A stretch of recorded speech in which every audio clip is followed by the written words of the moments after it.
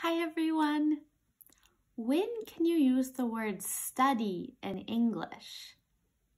So in German, the difference between the words learn and study are very strict. You can only use study when you're talking about something that you studied at university. But English is not the same. The difference is not so strict. You can use study for anything that you've worked hard on learning. So maybe you've learned it using an app or flashcards or a book or textbook. In that case, you can use the word study. For example, you can say, I'm studying English, even if you aren't learning it at university, as long as you're working hard at learning it.